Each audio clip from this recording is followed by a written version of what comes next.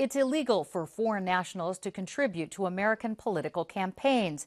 That's what's behind a federal complaint filed against former police detective Ernesto Encina's lobbyist Marco Polo Cortez and Ravi Singh for allegedly funneling more than $500,000 from Mexican billionaire Jose Susumu Azano Matsura into political action committees or PACs to support the campaigns of at least 4 San Diego politicians. But determining who's giving how much money to which candidates through a PAC is a difficult and lengthy process. Here to help sort out this federal investigation and what it means to San Diegans and our politicians is Brian Adams, professor of political science at SDSU and author of the book Campaign Finance in Local Elections, Buying the Grassroots. Welcome back to Evening Edition. Good to be here.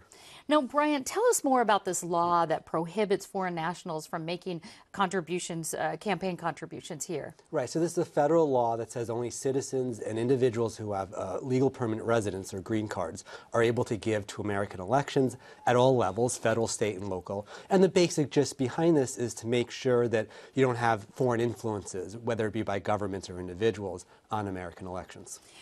Could you break down for us what an independent expenditure committee is or a PAC? Right. So the money that was given by Mr. Azano in Mexico was funneled into an independent expenditure committee, which is not controlled by the candidate. It's independent. That's why it's called independent expenditure. But it makes expenses on behalf of a candidate.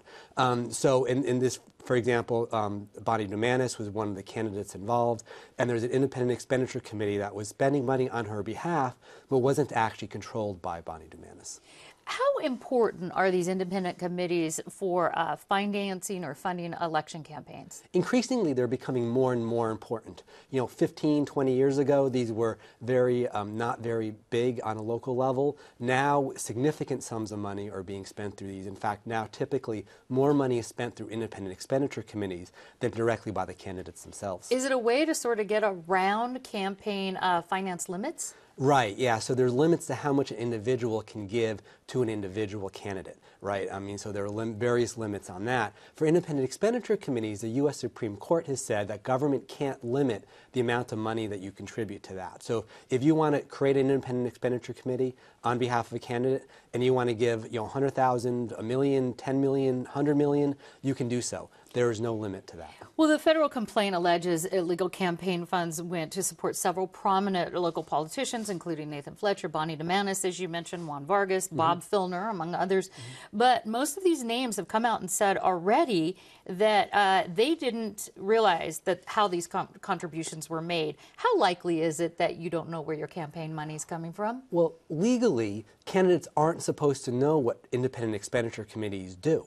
So they're supposed to be independent. So theoretically, it's very plausible that they were actually following the law. They wouldn't actually know what was going on. In practice, candidates frequently do know what's going on in independent expenditure committees. Typically, they'll have friends of friends that'll be in contact with the independent expenditure committee, and they'll learn secondhand what's going on. Well, considering the complexity of finance campaign laws, don't politicians have accountants and legal counsel to sort of vet this out?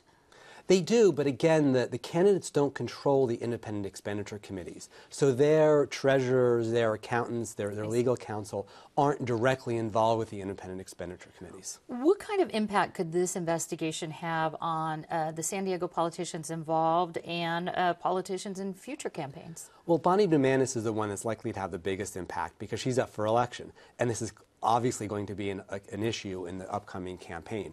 The other ones, it remains to be seen how much we learn about what they knew and what they didn't know, what their connections were with the individuals involved with this, and there's still a lot of unknowns about exactly what candidates knew when.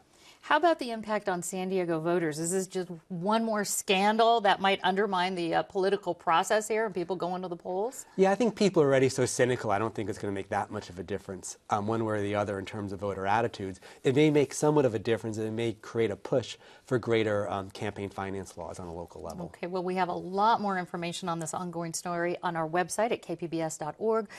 Professor of Political Science, Professor and author Brian Adams, thanks so much. Thank you.